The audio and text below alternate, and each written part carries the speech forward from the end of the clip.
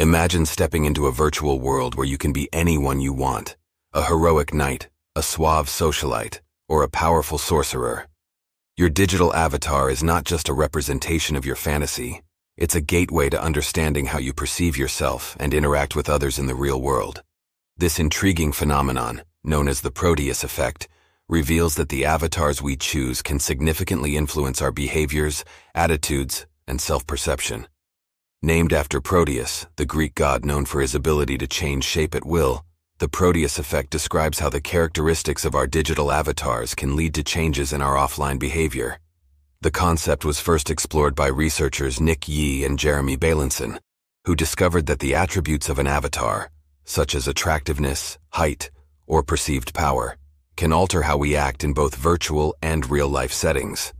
For example, if someone uses an attractive avatar, they may feel more confident and outgoing, even after they leave the virtual environment.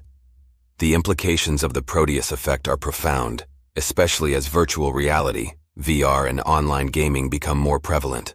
Consider the case of a shy individual who, through their bold and charismatic avatar, learns to express themselves more freely. Over time, this virtual confidence can spill over into their real-life interactions, helping them overcome social anxieties and build stronger relationships. Similarly, someone using an avatar that embodies qualities of leadership and authority may find themselves taking on more leadership roles in their daily life. However, the Proteus Effect isn't always positive. If someone regularly uses a violent or aggressive avatar, it might lead to an increase in aggressive behavior outside the virtual world. This raises important questions about the ethical design of virtual environments and the potential for both positive and negative impacts on users' behavior. Game designers and VR developers must consider these effects when creating their characters and worlds. One of the most compelling aspects of the Proteus Effect is its potential for personal development. For instance, therapeutic applications of virtual reality are exploring how patients can use avatars to practice social skills, confront fears, or rehearse new behaviors in a safe, controlled environment. A person with a fear of public speaking might use an avatar to give speeches in a virtual auditorium, gradually building the confidence to do so in real life. Moreover, the Proteus Effect has implications for education and professional training. Imagine medical students using avatars to simulate complex surgical procedures, or employees using avatars to role-play challenging workplace scenarios. By embodying different personas, individuals can gain new perspectives and skills that translate into real-world competence and empathy. The research behind the Proteus Effect also highlights the flexibility of our identities.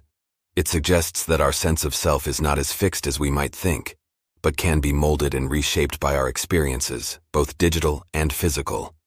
This understanding opens up exciting possibilities for self-improvement and psychological growth. Yet with great power comes great responsibility. As we navigate these digital landscapes, we must be mindful of how our virtual personas influence our real-world selves. The anonymity and freedom offered by avatars can be liberating, but they also require us to consider the ethical implications of our online behavior. We must strive to create virtual environments that encourage positive interactions and personal growth. In conclusion, the Proteus Effect is a fascinating testament to the malleability of human behavior. It reveals that our virtual experiences can have lasting impacts on how we see ourselves and interact with the world. As technology continues to evolve, understanding and harnessing the Proteus Effect could lead to innovative ways to enhance our lives and foster better human connections. So the next time you step into a virtual world, consider the avatar you choose. Remember that this digital extension of yourself has the power to shape not only your virtual adventures, but also your real-world identity and actions. Embrace the potential of the Proteus Effect, and let your digital persona help you become the best version of yourself. And that wraps up today's video. We hope you enjoyed the video. If you did, don't forget to give it a thumbs up and share it with your friends. If you have any questions or want to share your thoughts, leave a comment down below. Also, if you're new here, hit that subscribe button. Thanks for watching, and we'll catch you in the next video. Until then, take care.